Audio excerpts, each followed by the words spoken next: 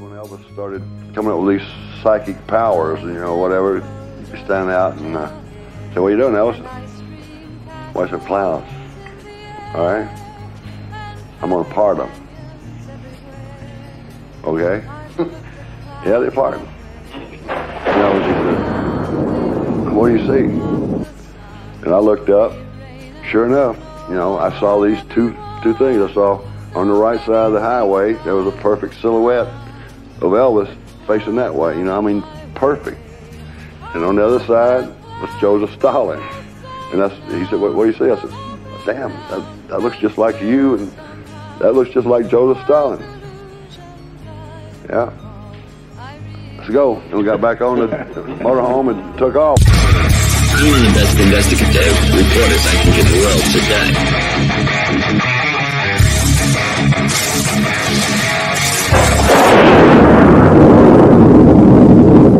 You know, we don't have a lot of interviews with Elvis or records of direct things that he said.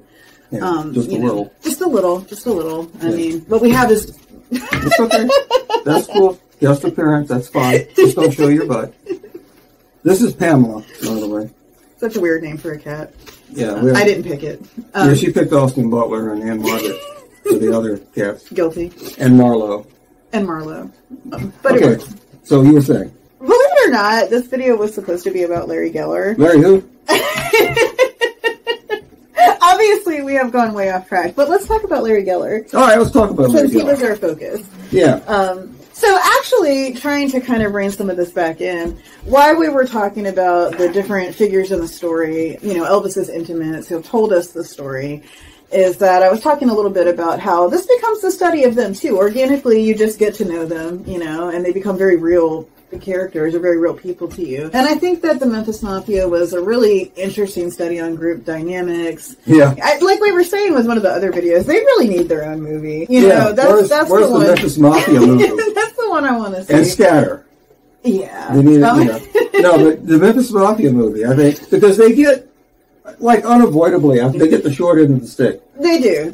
I mean, like in the Priscilla movie, I don't even think they had names, you know. But Larry Geller was mentioned in there specifically. Oh, yeah, that's how I got the idea to do this video in the first place. This goes back to right after we saw the movie. We did a really quick reaction video about that at the time, not even really a review. And one of the things that I brought up in that video was that an aspect of the movie that really hadn't landed for me was the way that it handled Elvis's, for lack of a better way to put it, spiritual era, or the Larry Geller period. The first Larry Geller leg of that. Yeah, because he was exiled, and then came again. Came back, yeah. Like Jesus. I was disappointed with how the movie handled that phase of Elvis's life. I felt like it was, I think I used the word reductive in that video, but I just felt like they were playing that for laughs. It kind of made Elvis look a little silly. You know, like he was just supposed to be this vapid celebrity who was kind of getting caught up in this gobbledygook. And Larry was reduced to like this, you know, he had it was just one quick blink and you'll miss it thing. And the actor that they cast and the whole vibe of that scene just did not feel like Larry Geller to me. And Timothy Leary and Wink Martindale had a baby, and that was what Larry. Yeah. That was their Larry Geller. Yeah, that's actually exactly what it was like. If you kind of look at the period of time when Larry came into his life, this was about midway through the movie years. So I think this was really the point where it was dawning on him that the movies weren't going to get any better. You know, where he really did feel trapped and on this assembly line with cranking out one film after the other of diminishing quality, you know. And the movie experience was something that, from all accounts, had started out as something that was so promising and exciting for him, you know. And I think realizing that this was kind of the mold that he was stuck in, and only being halfway through it. I mean, knowing that he was committed with contracts and obligations and there was no way out, and having that kind of pressure on him, having that kind of demand on him. Yeah, tremendous pressure all the time. Tremendous pressure all the time. And thanks, Colonel. When Larry came along, there was a need for an outlet. And I think this was expressed in other areas of his life, too. The ranch, the different things that he, I think, sort of lost himself in when he could to sort of escape. Golf carts, slot cars, guns, remote control airplanes. Yeah. Something about what Larry brought to the table resonated for him in a sense that he not only needed an outlet, but you know, was also really trying to make sense of his life. And I think that was a very real experience. And I think it's interesting, too, when you look at, like, some of the concepts concepts that Larry introduced to Elvis, some of that stuff by today's standards has been so integrated into the mainstream that there's not, that we just kind of take for granted that like things like yoga and meditation are part of everyday life for a lot of people. Some of these stories about Elvis and Larry's behavior at this time does, I think, maybe come across as a little intense. But I think that was the spirit of the times as well. It was an intense time. If you think about him entering Elvis's life in 1964, looking at America in 1964, he was like maybe a beat ahead of the zeitgeist, where this stuff, I think, really gained more traction as the 60s wore on, and a lot of it was very popularized in the 70s. And, maybe sometimes you just want to talk about the weather or what's for lunch or, I mean, I might not, yeah. And I say this as somebody who has affection for Larry, but I might not have always been in the mood. Well, you just want to talk about football. Well, you do, right? Yeah. I mean, for some of them, there was a sense that Larry looked down on them, didn't maybe think that they had the intellectual capacity to understand what he was talking about or that kind of thing. And I could see being insulted by that if that was the impression that they had. Yeah, no one likes to be cast in that light. Yeah, I wouldn't like that either, And I don't think they were rubes, I mean, that's just not the impression that they were I had. somewhat provincial overall, but they weren't, I wouldn't say rubes. No, the Colonel had a very passive relationship with Larry and seemed to really perceive him as a threat. And so part of how he, expressed this was like taking these little passive aggressive digs, like telling Larry, oh, you would have been a great hypnotist in my Carney days. I could just see you on the stage working the crowd. Didn't you say that he gave him he made him a stuntman? Yeah. Which was kind of saying, hey, I know you're a hustler, or you're fake, you're fraud. Yeah. You're playing Elvis. Oh, one of the anecdotes from Larry was that he went to this day spa that the Colonel had recommended to him. And the woman behind the counter... This already sounds bad. Yeah, when he said his name, the woman behind the counter was like, oh, the Colonel told me about you. You're the magician, right?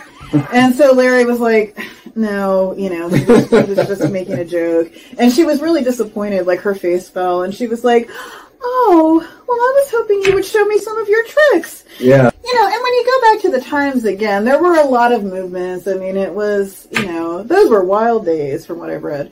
I remember a couple of them. It's not, a foreign experience for me to be the odd duck in the room, or the weirdo in the crowd and stuff. So it's like, in that sense, I can relate to Larry. Freak to freak, I get him in some ways, Yeah. Speaking of which, though, so since I am steeped in Larry Gellerology at the moment, I'm going to share a couple of things because I think they're interesting. Lay it on me. Okay, he first began his spiritual interest because his family had moved to Southern California when he was young, and his grandmother was murdered. And that was something that was very traumatic for his family, obviously. Right. And prior to that, he said his family hadn't been particularly religious. They were cultural Jews, but didn't really attend services or that kind of thing. They weren't particularly devout. Right. But his mother, in terms of her trying to sort of make sense of what had happened, became interested in spirituality and, trying to sort of understand different people's perspectives on things. And so she became very immersed in learning about different religions and their ideas about life and death. Larry was like maybe 11 or 12 at that time, and the person who was home with his mother the most. And so she would talk to him about it, and he was very receptive and also kind of gained an interest in it. So this started for him when he was pretty young, and that was kind of an interesting part of his backstory, a very tragic part of his backstory. Well, that's interesting because you think about in later life, he had this connection with Elvis. And this reaction from all the Memphis Mafia, even varying reactions. But really the seed of all those is arguably his grandmother's death. So you never know where someone's coming from. And Larry's life is interesting to me, too, because spirituality really brought him to the right place at the right time for a couple of key moments when he was very young that really defined the rest of his life. Mm-hmm. And I was interested with learning more about Jay Sebring, because I'd always known that he was Larry's hairstyling mentor. That's right. And I knew, of course, tragically that he was a victim of the Manson family murders. Oh, yeah. But I didn't know very much about him or his career, or him as a person. I guess when he was like a young man in his early 20s, bumbling around trying to figure out what he wanted to do with his life. And a friend had suggested to him that since he had a creative and artistic streak, that maybe he might like hairstyling. He went to cosmetology school, and he hadn't even finished that yet, but he happened to be walking down the street one day, And he came across a building that had an Ankh, the Egyptian symbol for life, outside. And so that drew him in, you know, because he was well immersed in his spiritual interests at that point. And not knowing that it was a hair salon, he just was kind of interested in what was going on in here. So he went inside and met Jay Sebring, who was just getting ready to open the salon. And when he found out that Larry was a stylist, he invited him to work for him. And this ended up being, like, very fortuitous for Larry, because the salon became not only a huge success, but, like, you know, a very chic, it was kind of the epicenter of Hollywood chic at the time. They specialized only in men's haircuts. And apparently what Jay Sebring did was really revolutionize the male hair care industry. I guess up to this point, men's haircuts involved like a dry cut with clippers, and that was pretty much it. Yeah, yeah. So Jay Sebring had this idea that was really revolutionary to kind of treat the male haircut experience like a female high-end salon. And so this involved shears and handheld blow dryers, which weren't common in the U.S. I didn't know that until I was reading into this. Washing the hair before it was styled. And they created a lot of the really iconic looks, male haircut iconic looks, like Jim Morrison, who was a friend of Jay Sebring's. And so this became like a really, not only like the chic place to go for men in Hollywood, but it introduced Larry to a lot of celebrities. He rubbed elbows with a lot of the clientele. So he met a lot of famous people doing this. And another thing, when I was reading about Jay Sebring and how he himself became a bit of an icon during that time. He was a very famous ladies' man, for one thing, you know, but kind of rich and stylish and chic and hip. And he became a little bit of an icon himself. And so it was a big deal when he was murdered, you know? Yeah. And when I was reading I read about he had a lot of very close celebrity friends, and one of them was Warren Beatty. And so that made me think, like, oh, was he the basis for the Warren Beatty character in Shampoo? That seems like a strong possibility. Apparently there are, like, 5 different people who claim that, like, that character was based on them. Yeah, there always is. Jay Sebring's story obviously ended very tragically. I'd always known that Jay Sebring was very close with Sharon Tate, and that's why he was visiting her that night. But from reading about it, I mean, apparently most people felt that he was always in love with her. Yeah. He lost her to Roman Polanski, but, you know, never stopped loving her, just wanted to be in her life, you know, no matter what. And they were friends then. And because Roman Polanski was away on location filming at that point. Roman, if you're watching this, and he is. Yeah. Jay Sebring essentially kind of moved in with Sharon Tate because she was late in her pregnancy, and so he wanted to help be there for her. So that's very sad, you know. It is. It's very tragic. It's a terrible story. And by all accounts, Sharon Tate, everybody that knew her says that she was just a golden soul. So Larry's already somebody who, you know, has been around the block a couple of times and has bumped up against celebrity. Yeah, and things that made history.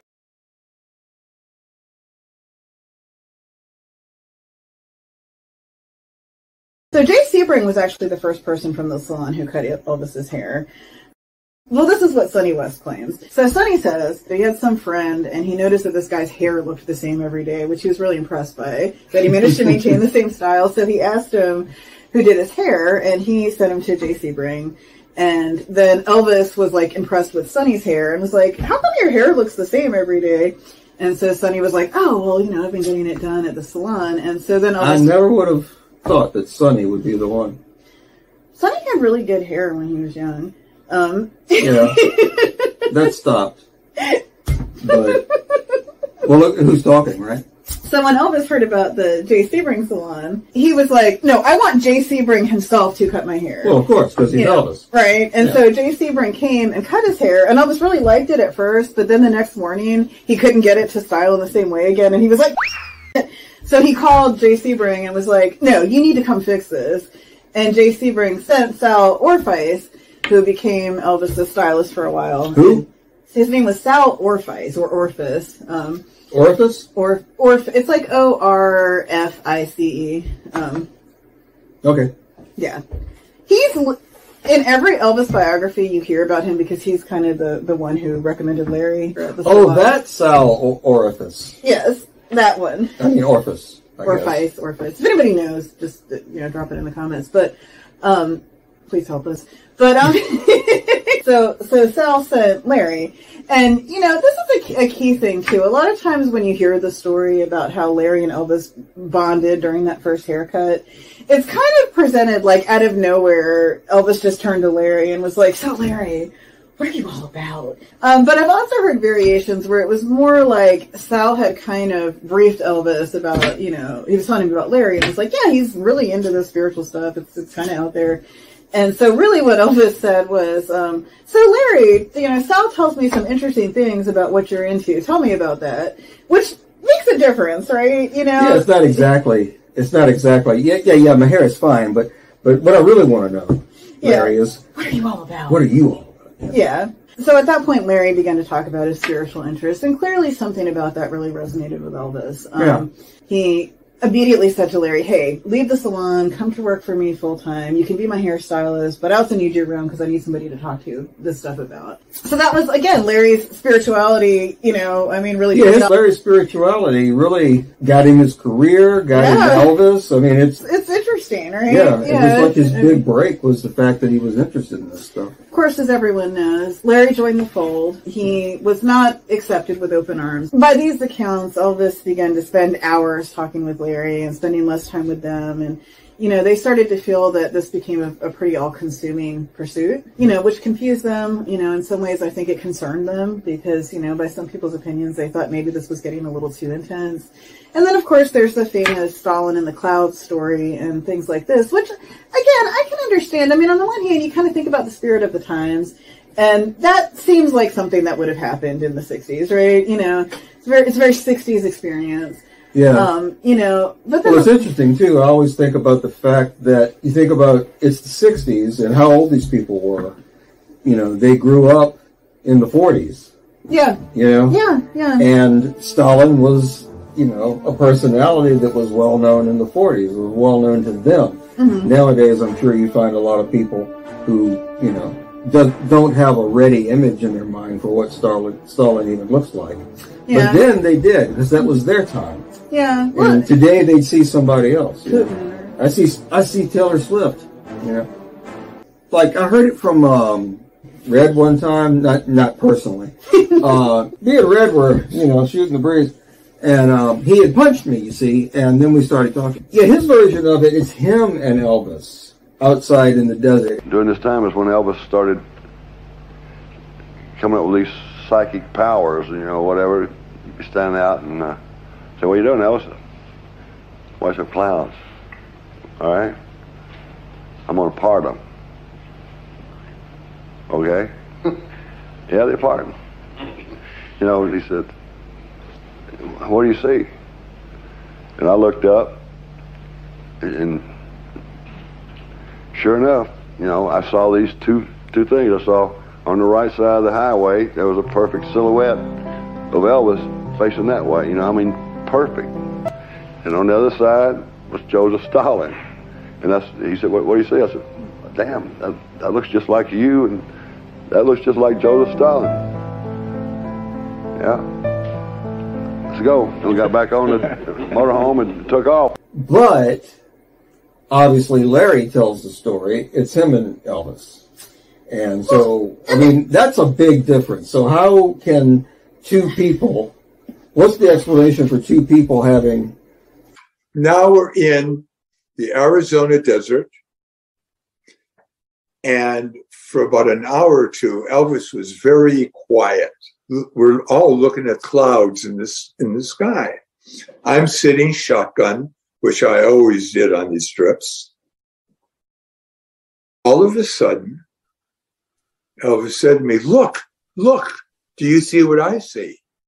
And I look, I said, oh, wow, yeah.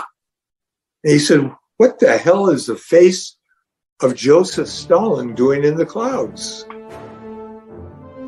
And I started looking at the cloud, and all of a sudden it started to diffuse into a little fluffy cloud again. So I didn't know what was going on. Yeah. He pulls the bus over. Now, in our bus, because we have a caravan of cars behind us with the equipment and the wardrobe, blah, blah, blah. In our cab was Red West, Jerry Schilling, and Billy Smith. But they're behind us.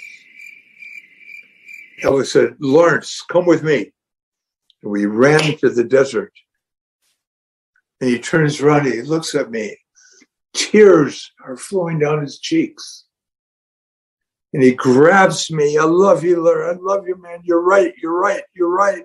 You're right. It finally happened. I don't believe in God anymore. I don't have to. Now I know. Larry, you saw that face? I said, yeah, I saw it. He said, why Stalin? He was the most evil. He started to swear a little bit. That ever lived. He was worse than Hitler. He killed millions and millions and millions of people. I thought, and I was talking to God. I was saying, God, what is the truth? What is the truth? Show me, just show me. I'll do whatever you tell me to do. And all of a sudden, a lightning bolt came out of that cloud and struck my heart and went into every fiber, every part of my being. I was filled with God and God's love.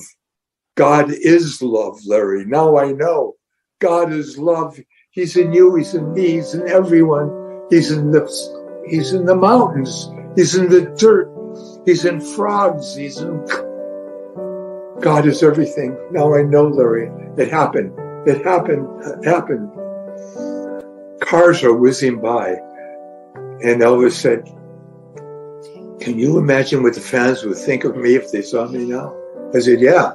They love you even more. This happened around the time that Elvis had become extremely interested in the idea of enlightenment, and he really wanted to have his epiphany moment. And Larry had one, which he shared with Elvis.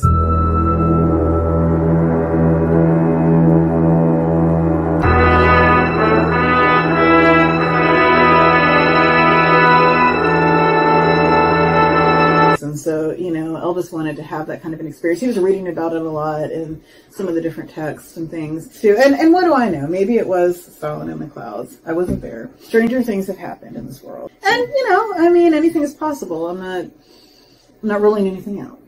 But I know you are, because you're a skeptic. I'm I'm skeptical of skeptics. I'm equal part skeptic and romantic, so both sides of my brain are engaged in this. So, yeah. And all of these things can't be true. Or they can all be true. We don't know. Okay, Larry. I could sort of see the other guys watching this from afar or observing this and kind of thinking, this is starting to get a little intense. Most of the other guys were more pragmatic. Sure. For all the clashing that they might have done with Larry, you do kind of read about bits and pieces of this, interesting them at different times, or certain ones who are a little bit more receptive to it.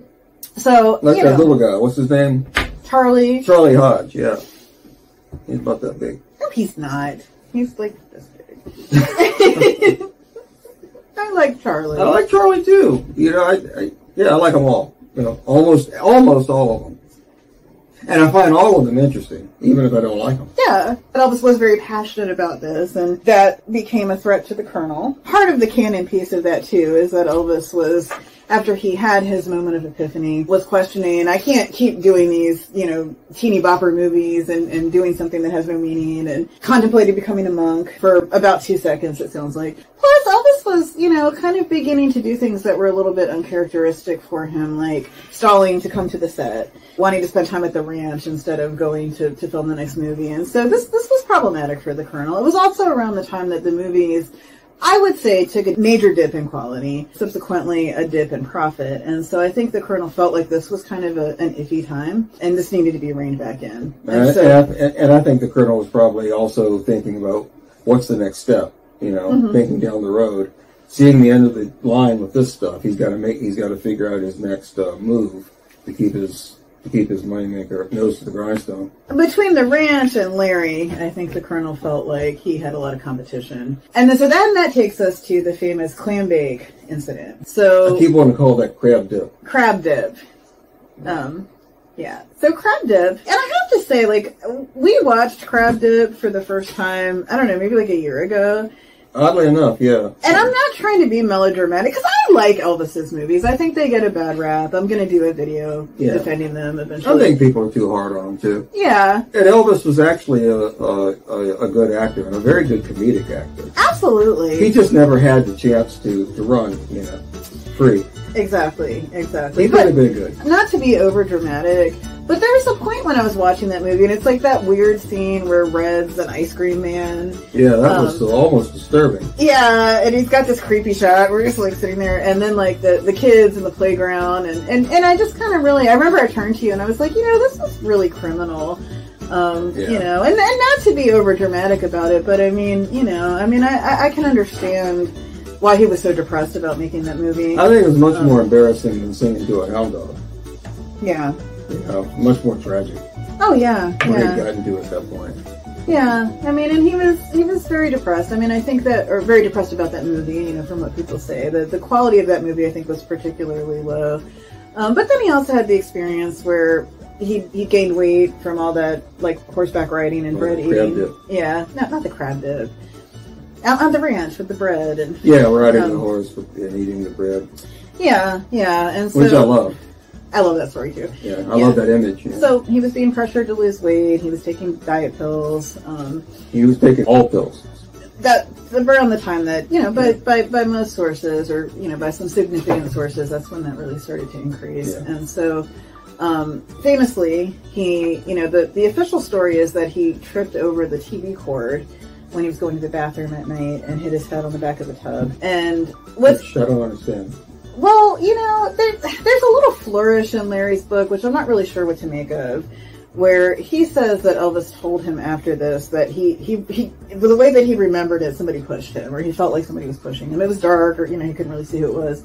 So that's Larry's version. That Elvis said that. That Elvis said that. And he does point out that, like, with the logistics of the way that things were set up, if he had tripped, he would have hit the front of his head. Well, that's what I don't understand. It's hard. It's not impossible, but it's hard to trip over something. And fall backward. Yeah. I mean, how do you hit the back of your head if you trip over something that you're walking? I mean, I'm not saying it's impossible, but think about it. It's not very likely. Well, there's a lot of speculation. He might have been trying to get out of clam bake or delay, or he might have been trying to delay on the wedding because he was engaged by that point. So, and this is just speculation. He could have passed out. Yeah, that's true. He's much more likely to get a bump on the back of his head at passing out than he is tripping going forward. Yeah. And he may have been embarrassed, and he made up a story about tripping because he didn't want anybody to know he passed out. You don't put that out. Yeah, and to be clear, I think all the theories that I was throwing out there are just speculations that people around him have said through the years. I don't know if any of them are true. Yeah, we have no way of knowing. Yeah, no way of knowing. Yeah, and I question Larry's flourish there a little bit too. It's very dramatic. I mean, Larry definitely is of the opinion that this was arranged by the Colonel. What was arranged by the Colonel? The fall. That that this was somehow the Colonel might have engineered. So Larry implies in the book that it's a Colonel thing, which is a pretty serious thing to say. Yeah, and implies. I want to to be clear. He doesn't say I think the Colonel made somebody push him, but it's inferred. Yeah, and to me that seems terribly unlikely. Well, that's not the Colonel's style for controlling Elvis. Yeah, I mean, it would and be a who the hell would have done that? Yeah, the Mafia. No, nobody in the Mafia would have done that. It's hard to picture, isn't it? It is. I think Larry's probably wrong about that. And it's an inference. He doesn't exactly say it, but he certainly implies it. And then Larry also tells the story about how the Colonel, he always knew the Colonel didn't like him. He was always messing with him and stuff like that. But he was always inviting him to come to his house, and he was real insistent about it. And Larry had no interest in doing that. He wanted him to bring his wife and kids. And then the Colonel was acting in such a way about it that Larry got the impression that it would be considered an insult if he said no, so he kind of felt obligated to do it.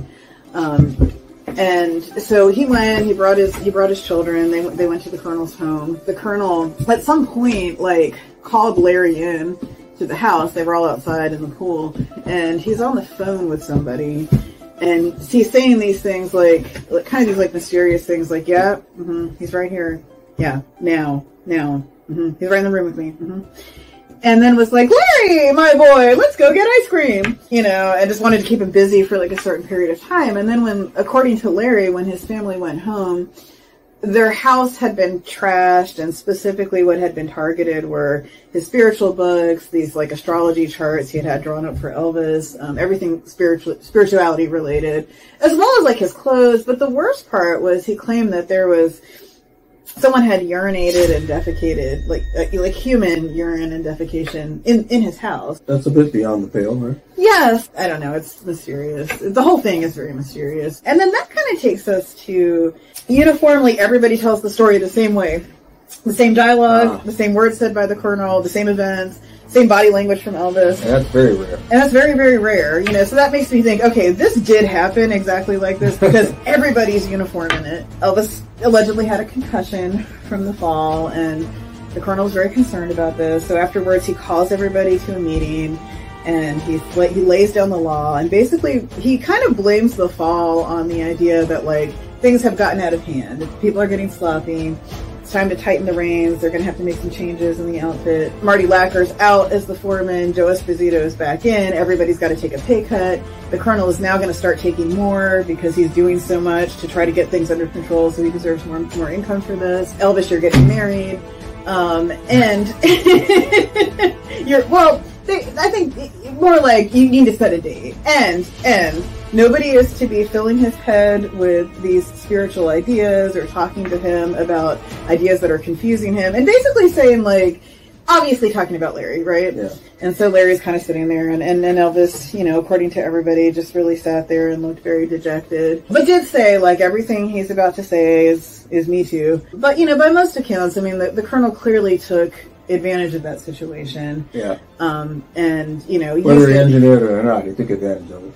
Used it to gain control of a lot of different things, because he thought things were getting sloppy, but... Well, they were getting out of his control, and that was unacceptable. Yes, and it was a good opportunity to get rid of Larry, too. And somehow Elvis reading these books was part of why he fell in the Colonel's logic. Yeah. So he didn't fire Larry, because I think this was the Colonel's MO, too. He didn't say no to things so much as he just made it impossible for them to happen, Mm-hmm. So it was more like he just set a rule that, like, Larry wasn't allowed to be alone with Elvis. He wasn't allowed to talk to him about spirituality. He wasn't allowed to bring him any more books. In Larry's second book, he doesn't really go into like his interactions with Elvis after this, but in the first book, he does. And so he says that like right after this, he came to the set of Elvis's movie, and it was the first time Elvis didn't have a book with him. And Elvis kind of looked at him flatly and said, those books were messing up my brain. I'm not going to read them anymore. But it was kind of cold and flat to Larry, kind of shut down, kind of withdrawn from him. When he was cutting Elvis's hair, where it used to take hours because they'd get in these really animated conversations, it took like 15 minutes and there was always somebody present. He chose to leave at that point. So according to him, for the next 5 years, he and Elvis were completely estranged from each other until 1972. And Larry, at that point, managed a New Age bookstore. He was working on a New Age magazine. He claims that during that time, he would occasionally see one of Elvis's cars following him. And he interpreted this as, like, Elvis was kind of keeping tabs, that kind of thing. But he didn't hear from him. Elvis comes back into his life because when Larry worked at the New Age bookstore, this was also an opportunity for him to meet celebs. Because a lot of people, there were celebrities who were interested in this. And they came to the bookstore and they were interested in what he had to say and stuff. So he formed these bonds. So he befriended the singer Johnny Rivers, who came to the bookstore and had an interest in the New Age. He became Johnny Rivers' road manager. And during that time, at one point, according to Larry, Johnny Rivers kind of said to him, Elvis is going through a really tough time. He and Priscilla just divorced, and he needs you. Now, that's interesting because he doesn't really qualify that to say how Johnny Rivers knew this or whether this was just something he intuited or felt like it would be helpful for Larry to be there, or if, like Elvis had somehow sent word about this or communicated it.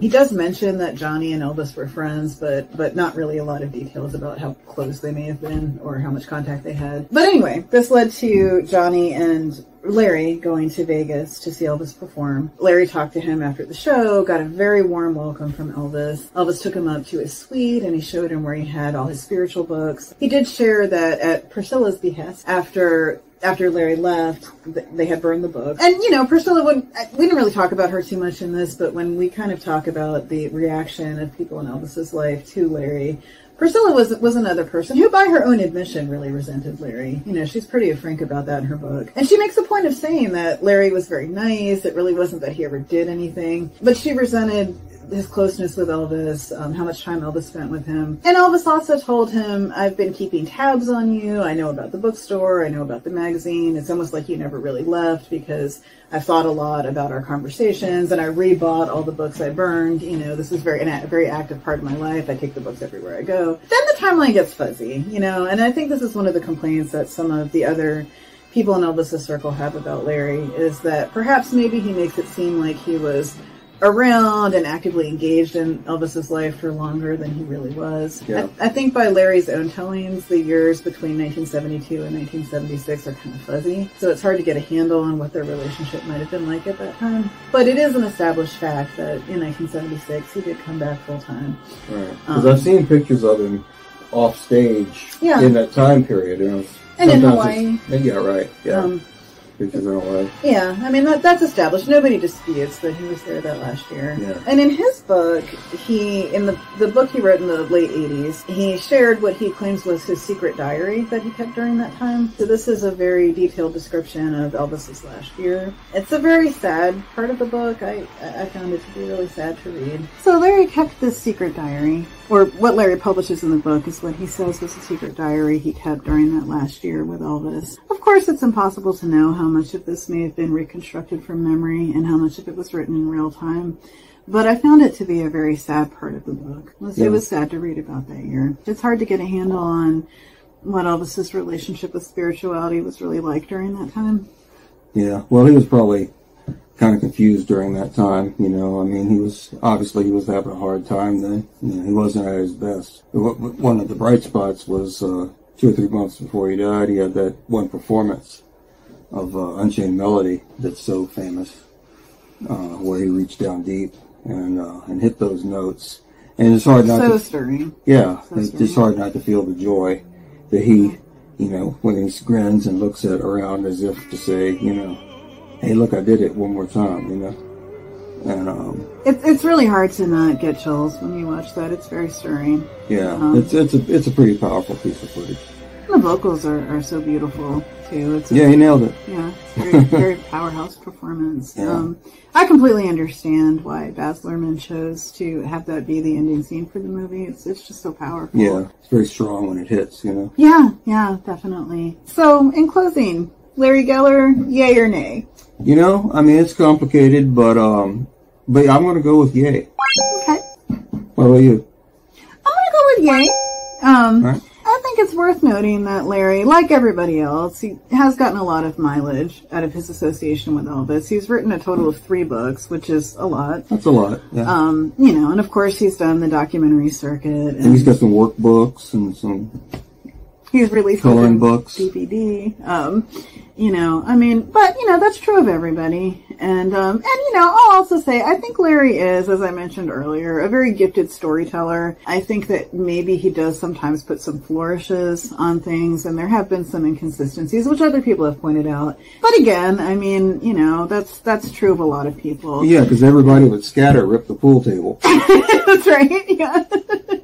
It probably was scattered. And it probably was scattered, you know? I mean, they can't all be right. Yeah. When we went to Graceland, the person that was our guide told this story about how at one point Graceland had contacted all the living members of the Memphis Mafia, and it was like some time ago, so I think they were pretty much able to get a hold of everybody just to see if they could get any insight on who had actually put the hole in the pool table. And according to her, everybody claimed credit for it. I'm Spartacus! I'm Spartacus! So, which is easy enough to believe. Yeah. So that's one of the mysteries that will never be solved. Well, Larry, if you're watching this, I'd like to borrow some money. We love you, Larry. If you enjoyed this video, please like, share, and subscribe. Thank you so much for watching. And please share your comments too. And we'll see you next time. Some of your tricks. Yeah. And during this time is when Elvis had a tremendous spiritual awakening in the desert. He saw a vision in the clouds the face of Christ, and that really changed his life.